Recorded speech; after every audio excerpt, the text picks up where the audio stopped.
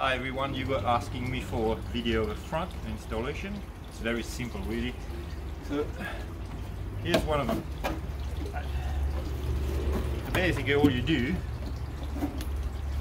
put some velcros, right, male, female, whichever side you want, on here.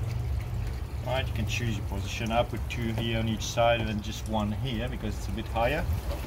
So all you do, you drop your frunk. You can put it whichever, you go all the way here. It's better because this slopes down, so because it's flat there'll be a little gap. Alright, so go all the way here, put it, mark where your velcros are, take your frunk off, put the opposite velcro on each side, push it back, same on the velcro here, and then it's secure. I'll show you one which is being velcroed.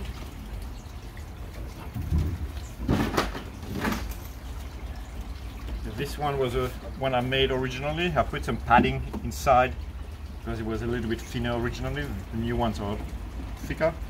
So basically velcro sits here, just like that. Can't go anywhere, can't move, it's hard to pull. It sits there.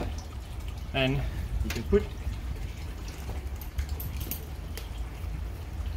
your charging cables in there.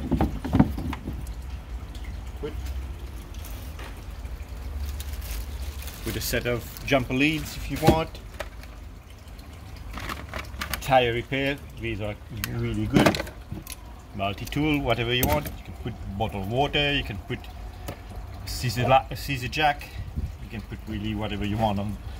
Bearing in mind it's not designed to all extreme weights or big impact. So mainly for charging cables, and you can see I put the charging cables in there. There's still a lot of space, right? So I'll take this one out, I'll do it again. You see how hard it is? It's quite cool, so it won't come off anywhere. This is a new one, a bit tougher. So I'll put it back in here. I've not put Velcro on these ones. Alright, same thing. Put my charging cables.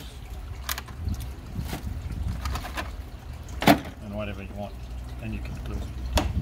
And when you go for servicing, you can just pull it all out, and there you go. Thank you.